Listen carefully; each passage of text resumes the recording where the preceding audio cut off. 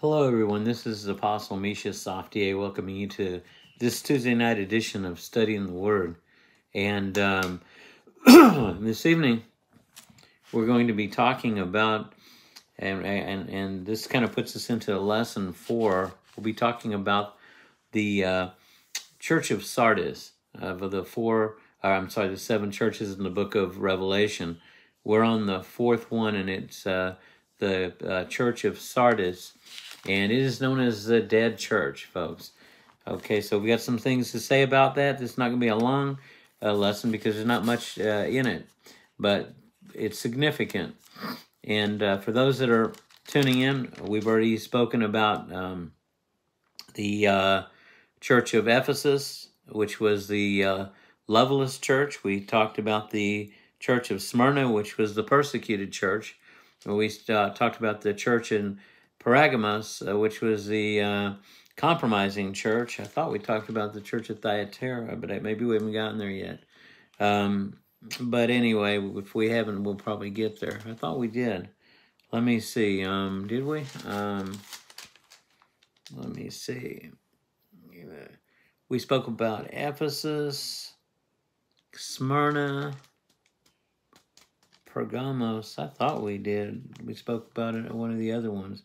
But anyway, oh yeah, we spoke about the corrupt church, the Church of Thyatira. So we spoke about, we dealt with the Church of Ephesus, that was 1. The Church of Smyrna, that was 2. The Church of in Pergamos, that was 3. The church in Thyatira, which was the corrupt church, number 4. So I believe today we're going to be talking about, let me see. Let me make sure we're in the right place. Yeah, okay. So actually we're talking about the 5th church today, so that'll be the church in Sardis. Okay, so that's where we're at. So probably I need to go back and rechange this to this being lesson 5. But anyway, let's just open up with a word of prayer. I want to thank everybody. Thank everybody for joining me this evening. And so, Father, we thank you, and Lord, we pray that you'll anoint this time of study, Lord, just to bring the word out to our hearts that you would have as we study, Lord. We study your word, and that you, Lord, you speak to each one of us, Lord, and seal it to our spirits. In Jesus' name, we thank you for it. Amen, amen. So, folks, again, if you're new to this, then really I would encourage you to go back on my Facebook pages here. You can look back and review the other churches because all of them are really important, and it lays a good foundation for what we're doing and why we're doing it. Very briefly, okay, 7 churches were churches that were the Lord had critiqued. Of those 7, 5 of them had already begun to apostatize. Only 2 of them passed the critique. They are a barometer of what occurred in that dispensation when the revelation was given by the Lord to the Apostle John, and it was put into the scriptures so that we could read them today, because it's to be a barometer not only for that dispensation, but all the way through time up until this dispensation and any future dispensation if the Lord tarries and doesn't come immediately or soon. All right, so how do we measure ourselves? How does the church, which isn't just the building, folks, but we need to remember that all churches are comprised of people, and so we as individuals need to read this and apply this to ourselves, because every one of us make up the corporate body of Christ, or make up a church, which in turn becomes the corporate body of Christ. So we need to look at this, and we need to learn. In the book of Revelation, and I emphasize because so many people call it Revelations. We're in Revelations. It's not Revelations, folks. It's the book of Revelation, and it's a revelation of the Lord Jesus Christ. You can see that in chapter 1, verse 1. That's how the book was named. So in it, the Lord continually throughout the book of Revelation provides a revelation of who he is and what he does. In the beginning, as he greets his opening greeting to each one of these 7 churches, which are churches that are in what would probably be modern-day Turkey, or at least that vicinity today, they call them the 7 churches of Asia, but that was Asia at that time, okay, or considered a part of Asia.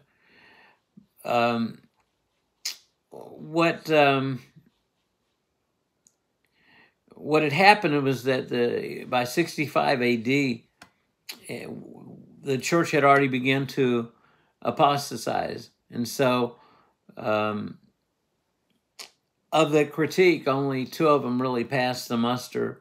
That was the church of, I believe, Sardis, I think it was, or was it the church of, no, it's Church of Smyrna and the Church of Philadelphia. The others, they didn't do too well. But we need to look, folks, because if we want to know how we should be functioning as Christians and how our churches should function, we have really a perfect model here in the 7 churches of Asia in what to do and what not to do. And we understand that in every one of these churches, the Lord had some positive things to say about every one of them. Okay, but the negativity, the negative, the problems, it was enough to kill the church. And I know there are some people that say, well, let's not concentrate on the negative. Let's just concentrate on the positive. And that seems to be the secular way of thinking about things today. But folks, it's the small foxes that destroy the vine. It's the little leaven that leavens the lump. It's the root of bitterness that causes many to be defiled. So you have to look at the things that are being done wrong, and you have to correct them. Because if you don't, you're going to end up spreading a situation just like cancer right through the entire church and killing it. That's how churches apostatize. That's how churches split. That's how churches get into materialism. That's how churches get into false doctrine. Okay, it doesn't take much. That's why the Lord separates the wheat from the chaff. But when they grow up together. They look the same until they hit maturity. And in times that we're living in today, we have a harlot church that says the same things we do. Praise God, hallelujah. They sing the same songs. Go to Sunday morning services just like everybody else. But folks, they're being taught wrong. There's a lot of materialism involved, a lot of other areas of false doctrine that are wrong. And the Bible says that they will ride upon the beast. That's the Antichrist in the book of Revelation here. They will ride upon the beast, and then the beast will turn and devour her. So, in other words, they will use the government and use a system and ride on it. But when and for a while, the society will be tolerant. The powers that be that are antichrist will be tolerant of that particular church and will use it. But when it no longer needs it anymore, the Antichrist will destroy it. Meanwhile, the Lord is also raising up the wheat, a remnant church, a church that doesn't compromise, a church that's looking for holiness and purity, that walks the right way. Which one are you going to be? Which one is a member of a church are you? Well, we find that out as we get into the book and we read. So let's get into it. I'll save a couple of short announcements for afterwards, but let's go ahead and begin. Again, this is a study in the Word, folks, so I'm not really here to preach to you as much as we read the Word of God together. Tonight I'll be reading out of the New King James version of the Bible, that translation. If you have another translation, that's okay. Just follow along, and I'm sure that you'll be fine. Okay, so let's just begin. We're in chapter 3 in the book of Revelation, and we'll begin with verse 1. Okay, and to the angel of the church, remember what angel is, okay? When the Lord is addressing the angel of the church, we know in the Greek that the name for an angel is a messenger. Okay, so to the messenger of the church, well, who is the messenger of the church? The messenger is the one that holds the authority. And so the belief among most theologians, okay, is that it's speaking of the pastor or the bishop of that particular church. I tend to believe that's probably true also. However, I don't dismiss my own belief that every church has its own authority or angel over it. Just like there are principalities and powers over cities and things, there are good and there are bad. There are demonic and there are godly. Satan has never created anything himself. Okay, all he ever does and all he's ever done is counterfeit the truth. He can't create anything. He can't create his own laws or do anything. He can only pervert what already exists. Okay, so here, though, I believe that we're talking about to the bishop or to the pastor of the church, all right? So he's saying, and to the angel of the church in Sardis write, these things says he who has the 7 spirits of God and the 7 stars. Okay, well, let's talk about this, because, again, he opens up in his salutation and reveals something about himself. In this particular salutation, Jesus is saying that he has the 7 spirits of God and the 7 stars. Okay, so you have to understand what that means. Okay, we know we talked before. He had the 7 lampstands, and here he has the 7 stars. You know, I don't want to get into all of that, but I do want to real quickly, because people always ask about this and they want to know, what are the 7 spirits of God? I believe it's in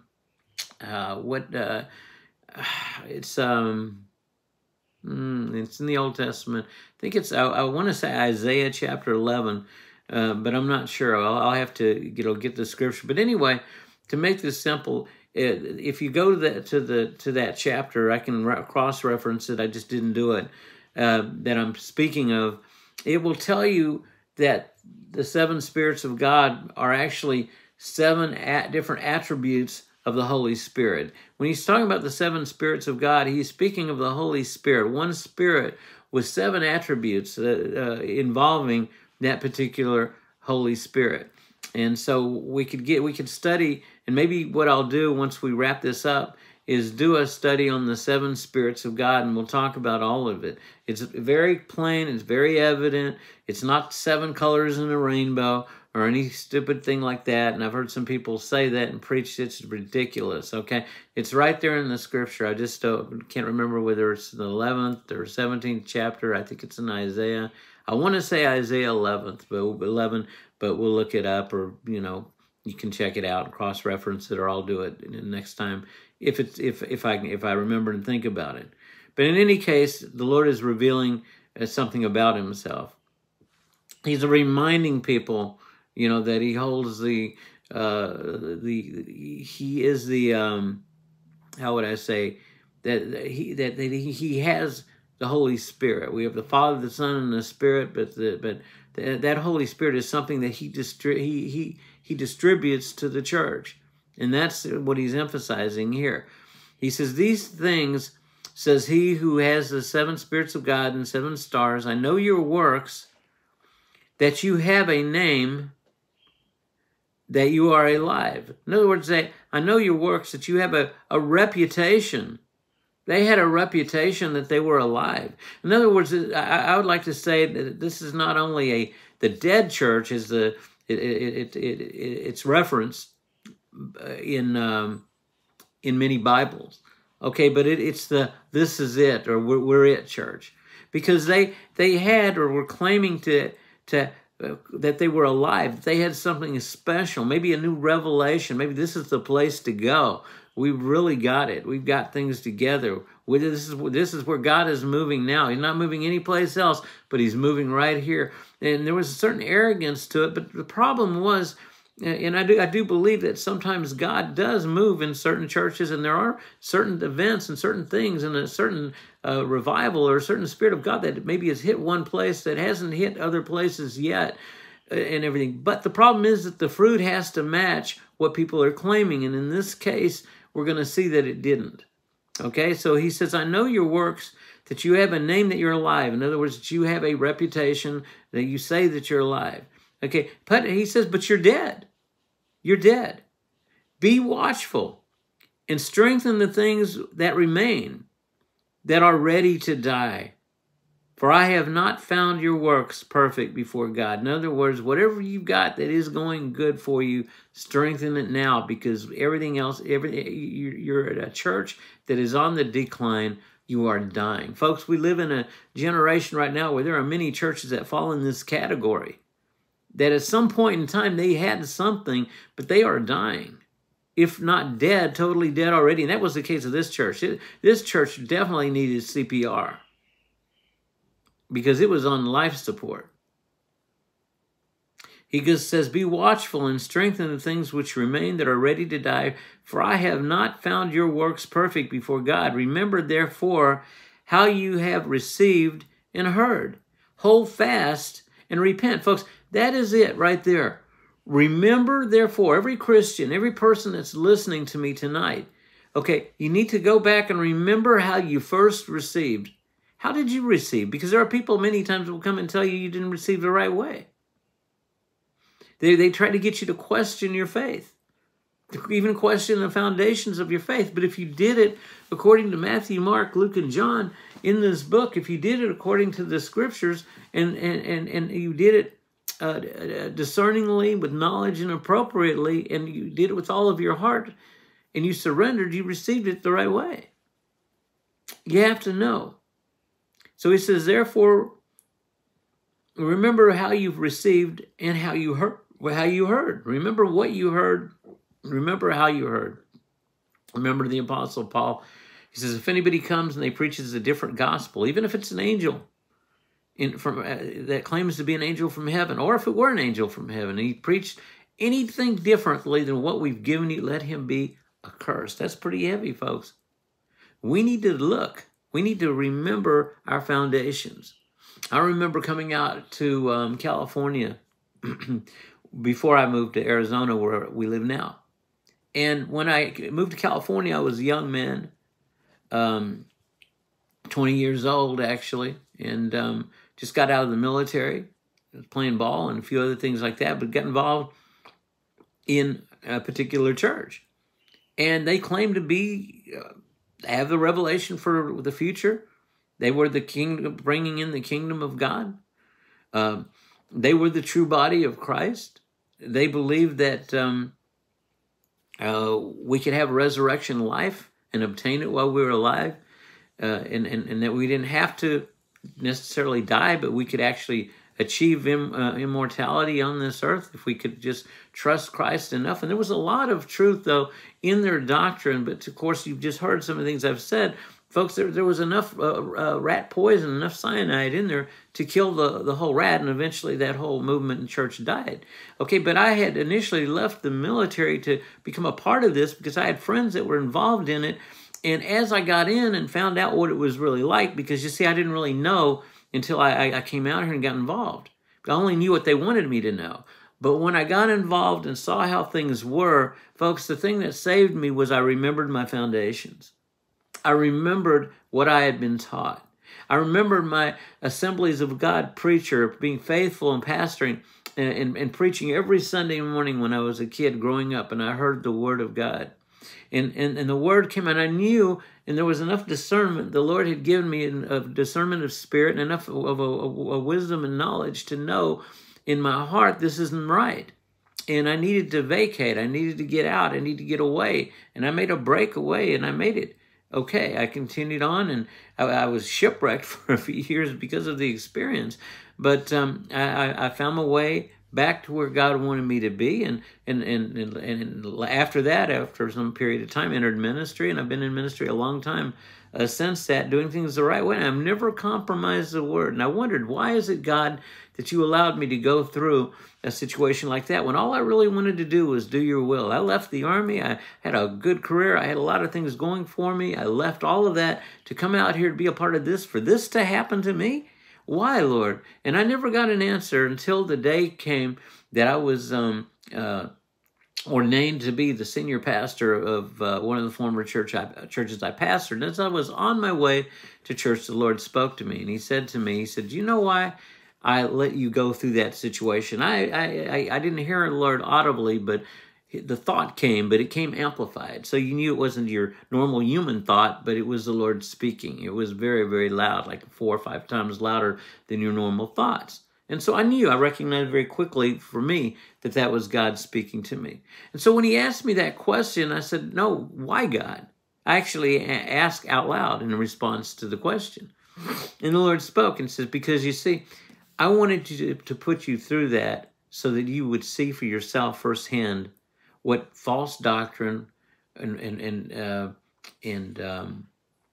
abusive spiritual authority can do. He said, the reason I wanted you to see it is because if I told you, or if somebody else told you, you would never have believed it or understood it. The only way for you to have understood it was to go through it yourself so that you could teach others. And when you did come to a place in ministry and minister to others, that you wouldn't do the same thing. And so from that time, I have been very careful never to abuse authority, very careful always to speak the truth. It has never been about me. It's never been about materialism or money or fame or wealth. I've had all the opportunities, folks. Okay, I've had people in mega churches ask me to pastor their church. I've had others ask me to join their churches. I've had every opportunity, from television to all types of other things. Folks, I have turned those situations and opportunities away and down so I could do what I'm doing now, because God has given me a mandate. He's told me what he wants me to do, and it involves really just sticking to the Word of God, preaching the Word of God truthfully, accurately. I'm not in it. I haven't taken an offering anywhere that I've preached since I've been in ministry for myself. Okay, in the sense that I don't matter if I never today I never take offerings anywhere. If somebody wants to give me a love offering, that's fine. I think when I pastored churches, of course, we took offerings because we had to keep the lights on, pay the bills, and things like that. But in our ministry as it exists today, where I go and I speak at a lot of different churches and do the things I do, we do it on the finances that the Lord has just given us and blessed us with, and we don't collect it. We don't ask for an offering. And I'm not saying there's anything wrong with taking an offering, but I'm just saying that my emphasis in ministry is not materialistic. I don't. In other words, I don't want to link taking an offering with materialism. But what I'm trying to say is this. There are some people in ministry and they want you to give to this, give to that, give to this, give to that. They invent things for you to give to, and then they keep on asking, and really they're lining their pockets. And I don't think everybody's that way, but there are some that are that way. And they use the gospel, as the Bible says, for sordid gain. Sordid gain means with greed. But the Word of God says we're not to use the gospel for sordid gain, to gain money and do it in an unscrupulous way, or to use it for our own greed and our own wants and desires and things that we really don't need. And so I've just stayed away from that. I don't ask for that. And if somebody gives a love offering, I certainly will accept it. That's them exercising their faith. If they want to sow into this ministry, that's fine. But I never ask for it. Okay, so, and I think that's important that we walk the right way. And we walk conscientiously before the Lord. But see, that wasn't happening in this church. And so he goes on to tell them, remember how you received things in the beginning, what you heard, and then hold fast. And he says, repent. Repent means that if you're going left and you're making you're going the wrong direction, that you do an about face and go right. You go the opposite way. This is how we have to walk. That is what repentance means. It doesn't mean just I'm sorry. That's a good start, but being sorry, folks, isn't repentance. There are a lot of people that are sorry that are in hell. There are a lot of people that have committed crimes. They're sorry for crimes they've committed, but if they were let out of prison, they'd go back and do the same thing all over again. Folks, repentance is a change of mind. It is a change of heart. It is a change of direction. You were going left, go right. You were going north, go south. You were going 180 degrees one way, go 180 degrees back the other way. That's repentance. And so that's what we have to do. And so he's telling them, you need to repent. Remember what you learned. Remember what you received. Remember what you heard. Then hold fast to that, not to what's going on now, not to these other things. Okay? But and then repent. Repent of where you're at right now and get back on track. This is what the Lord is saying. This is his admonishment to the church of Sardis. All right?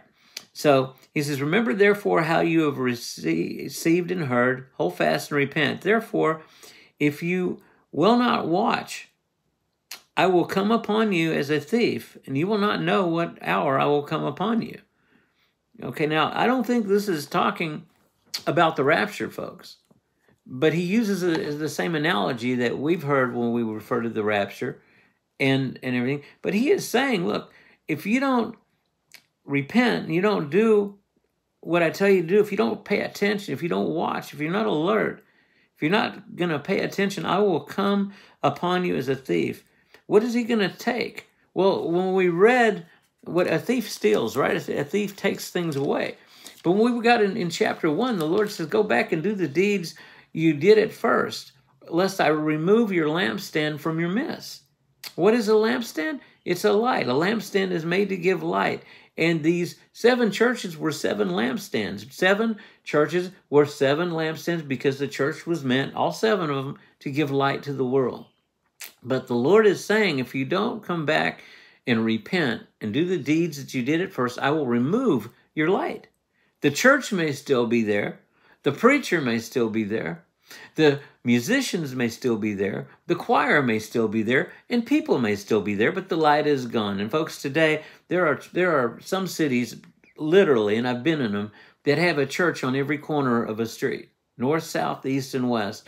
And in many churches, I'd say probably about 90% of churches today, folks, the light has been removed. The lampstand has been taken out. You got a church and you got religion, but there is no light. We don't want to be like that. See, and you say, well, geez, 90, that seems like a lot. Well, folks, in 65 AD, just after the church began, of these 7 churches that were a model and barometer for Christ to come in and critique for our purposes, 5 of them are just in 65 AD, just in that short period of time, had already apostatized and were failing. Only 2 passed the muster. See, this is what we have to understand. Okay? So, he goes on to say, therefore, if you'll not watch, I will come upon you as a thief, and you will not know what hour I will come upon you. It could happen any time. Don't take God for granted. Things can happen at any point in time. And so don't take God for granted. Just do what's right. That's what I'm trying to say. Okay, he says, then he goes on to say, verse 4, you have a few names, even in Sardis, who have not defiled their garments. What he's saying here is there are a few people, names of people. You have a few people and a few names, even in Sardis, even in this church. You know, even in I've been in some, I don't want to say bad churches, but some pretty bad places. But in many of those places, there were some good people that were still hanging on and really wanted and hungry and really wanted to walk with God. And that's what he's saying. He's saying, you have a few names, even in Sardis, who have not defiled their garments, and they shall walk with me in white. And it's in the righteousness of Christ. We stand in his righteousness. Our robes are white because we're made white. We're made lily white and clean. Doesn't the Bible say that? Come, let us reason together. Though your sins are as scarlet, I shall make you as white as snow. See, we wear the white garments of praise and the garments of glory and the garments of God by not our own righteousness, but by standing in his righteousness through our submission and relationship to him based on what he did on the cross for us. Amen?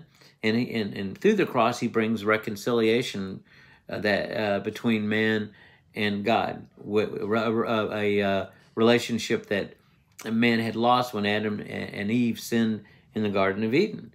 All right, so thank God for the cross, for what he's done and what he wants to do in every church. There was hope even for the church of Sardis. As dead as it was, there was still hope. So anyway, let's go back. Okay, he says, for you have a few names in Sardis who have not defiled their garments, and they shall walk with me in white, for they are worthy. Okay, what made them worthy? The fact that they were obedient. The fact that they remembered what they had received and what they had heard. The fact they held fast to those things, and the fact that they were willing to repent where repentance was needed. See, we need to have a tender heart towards the Lord. We need to ask God through the Holy Spirit to search our hearts so that we could be clean before Him. And as churches, folks, we need to do this. For those of you throughout the world that watch this broadcast, and there are many, and you're pastors of churches, you need to have this heart and this mind as you minister to your flock. And for those of us that attend the churches that are Christians and we're in various aspects of ministry, or maybe not in any fivefold ministries at all, but we still are required to walk this way if we want to be blessed. All right? So let's kind of continue here. Let's go to verse 5. He who overcomes, overcoming what? All this stuff, okay? All the traps and pitfalls and roadblocks and things that the enemy has laid in front of the church. We can overcome in Christ if we just put our faith in Him and walk with Him. It's not so much about trying in the flesh to make something happen as it is simply opening up our hearts and spirits to the Lord and loving Him and letting Him work in us so that things can happen. I hope that you understand the difference. I don't have a lot of time to get into it tonight, but I'm sure, if you think about it, you'll understand.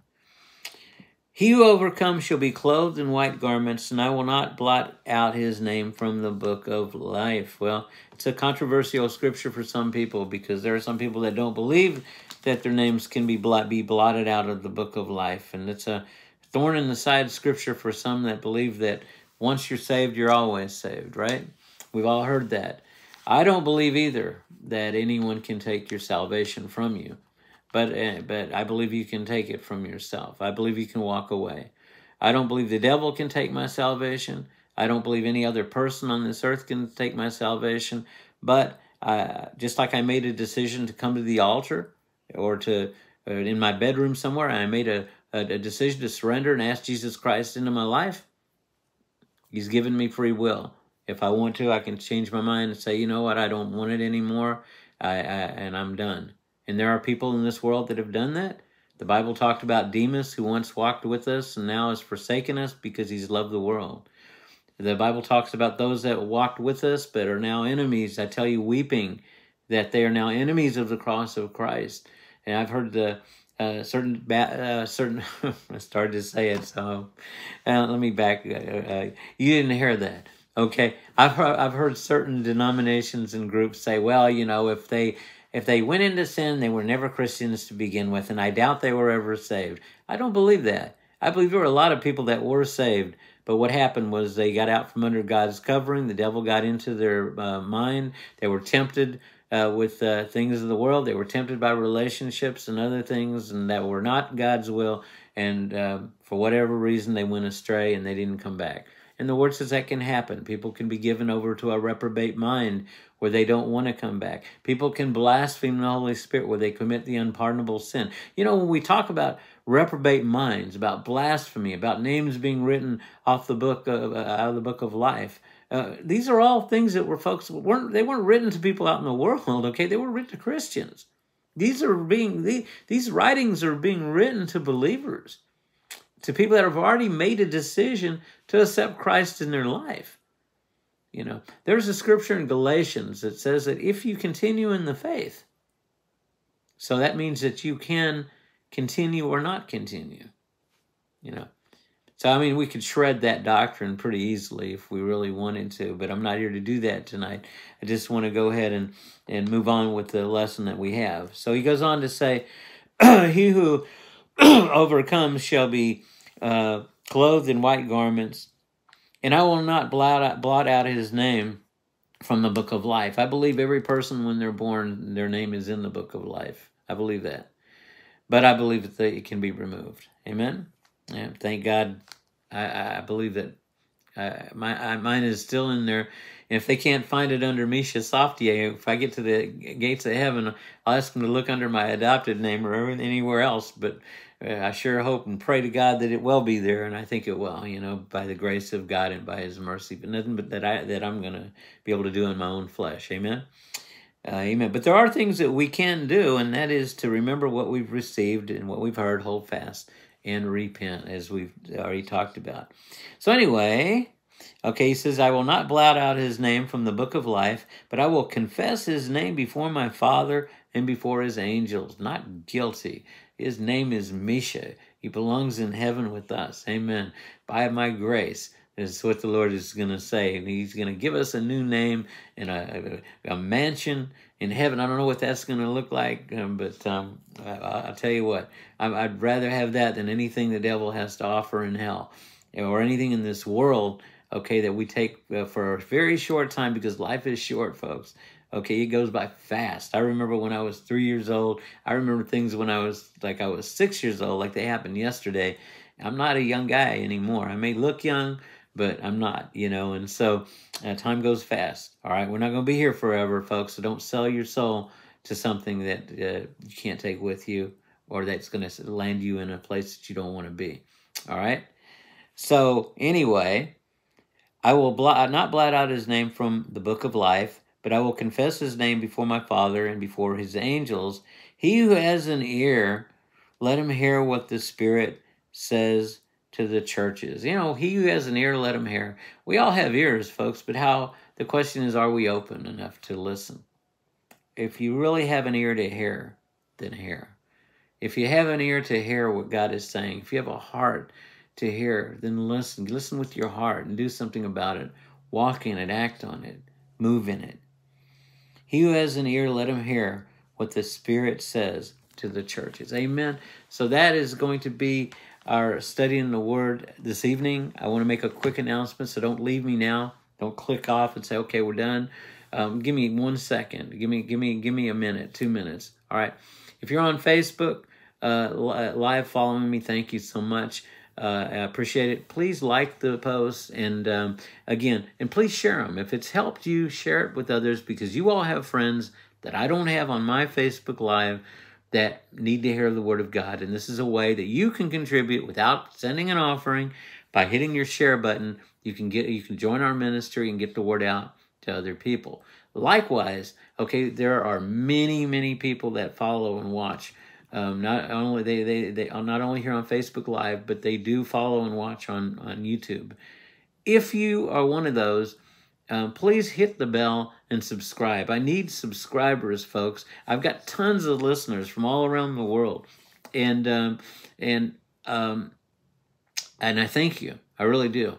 But I need subscriptions, because the more subscriptions that I have, what that does is it increases the algorithms, okay, within YouTube, increase the amount of feeds or the degree that my messages go out to other people. So let's say that somebody is having an issue maybe with they want to kill themselves. They're going through things. They're on the verge of suicide. So they're contemplating. Maybe they Google different ways to kill yourself, to commit suicide.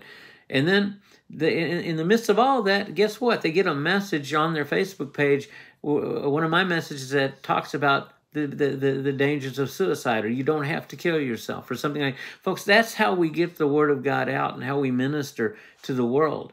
And we have people from Pakistan, from Asia, from Europe, from all over the world that watch these broadcasts. I know who they are. Famous people, folks, from the entertainment industry.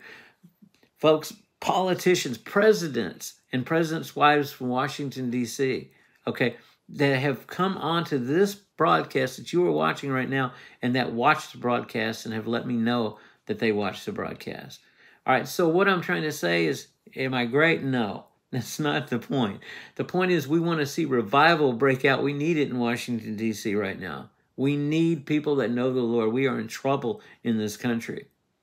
In the entertainment industry, we don't need the smut that is coming across our televisions in front of our children every day and perverting our society. We need revival in Hollywood, folks. We need to get into the medical field. We need revival there. In every area on this earth, we need the Word of God to permeate the crap and the antichrist demonic stuff that is taking place in the society to bring this world down and to try to destroy what God is doing. And they're not going to succeed. But folks, you can have a hand in getting the Word of God out if you'll just do something simple. It takes a minute, maybe 2-3 minutes to sign on to YouTube. And if you're on Facebook and you never go on YouTube, sign on, look at my name right there, Misha Softier. Just put it in the search and you'll find 200 or 300 messages because I post everything up there. All right, or look under End Time Ministries with Misha Softier and you'll find the same messages. Just hit the bell and subscribe. Please do that. You'll be doing me a favor, or else, folks, look, I'm giving my time to you guys. I'm not doing this because I haven't got anything else to do. I got a lot of other things I could be doing. I don't even know half the time who's listening because I don't watch who signs on and who doesn't while I'm bringing the message anyway. So folks, this is not about me. It's not because I don't have other things to do. I got a speaking schedule. I could be anywhere on any night, all over California and all over, and more increasingly so here in Arizona too. So it's because this is an opportunity to get the Word of God out. We use written media. I've written 2 books. I'm on number 3 right now. That's what's on my computer right now as I'm working on number 3. And many of them are in Barnes & Noble, or 2 of them are in Barnes & Noble here and maybe some others. And I know the books are being in bookstores internationally. They're on Amazon. I have Amazon as my publisher and so forth and so on, so they can be ordered there. I use written media. I use social media. That's why I'm here. Okay, because there are people that maybe can't make it to church. Maybe they don't go to church. Maybe they don't want to go to church, but they're hungry. They're listening. Their lives are a mess. They need change. They need help. So we want to touch them. We want to minister a true word, not a bunch of the crap, some of the baloney that I've seen on television and even on YouTube and other places, but get the true word of God. We want to get that to them. We need that. And so, folks, you're contributing by helping me to get that here through social media. So please become a member. And then we use, I go to churches too. I do evangelistic outreach. I speak in a number of churches and all over the place. Folks, we want to stay busy. The Bible says that we need to work while it's day, for the night cometh that no man shall be able to work. We're living in those times now, and it's time for us to get busy. So please help me help others. I appreciate it. Listen, keep your feet to the ground. Keep your head to the sky. God willing, I will see you next Tuesday night at not 8:30. Sorry, I ran late, but 8 p.m. That's our start time. Okay, so I hope you'll join me then. May God bless you. Have a wonderful evening. Bye-bye.